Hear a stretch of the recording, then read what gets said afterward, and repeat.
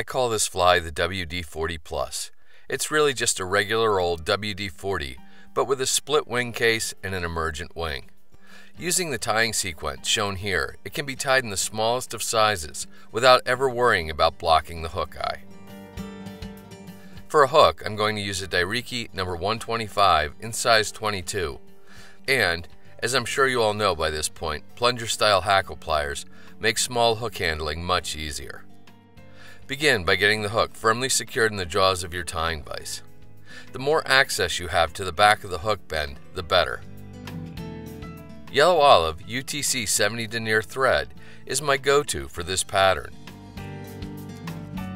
Get your thread started on the hook shank behind the eye and take a few wraps rearward before snipping or breaking off the tag. For the tail and wing case, you can use wood duck, but I honestly prefer mallard flank that's been dyed wood duck. Select a single feather with good markings and tips that are aligned, and strip off the lower, webby, fluffy stuff. Pull down a dozen or so fibers, and while keeping their tips aligned, strip them free from the stem. It's a good idea to snip off the curlies to keep them from catching on your tying thread. Check to make sure the tips are still aligned, then place the fibers on top of the hook shank, leaving a tail about a hook gap in length. Start taking wraps with your tying thread to bind the fibers to the top of the hook shank well down into the bend. Then, advance your thread forward to just behind the eye before taking 2 or 3 wraps rearward. A single CDC puff is used to form the emergent wing. I'm particularly fond of light done. A little moisture will help tame the somewhat unruly fibers. Lay the feather on top of the hook shank with the tips pointing forward out over the hook eye. Take a couple of wraps to secure it at a point about an eye length behind the hook eye. Use the tips of your tying scissors to snip the butt ends off at an angle. For the thorax, brown superfine dubbing works well. The smallest of wisps is all you need.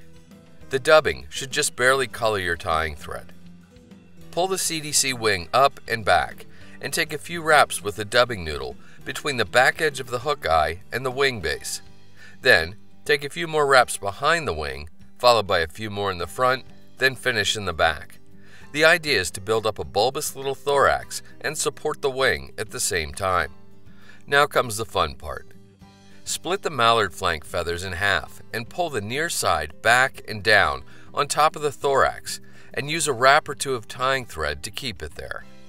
You can then do the same with the fibers on the far side of the hook. Use a minimum number of thread wraps if you can, just enough to anchor the fibers for now. Once they're secured, use your tying scissors to snip the butt ends off close and at a shallow angle. Start taking wraps with your tying thread to even out and create a nicely tapered abdomen on the fly. Once it's done, your tying thread should be located at about the hook point. Pick up your whip finish tool and complete a 4 or 5 turn whip finish right at the back of the thorax. Make sure to seat the knot well before snipping or cutting your tying thread free. You can put a drop of head cement on these wraps to further secure them if you'd like. Trim the wing off so it's about a hook gap in length and somewhat even across the top. In the end, the WD-40 Plus should look something like this. I like to carry it and the original WD-40 as I've had considerable success with both.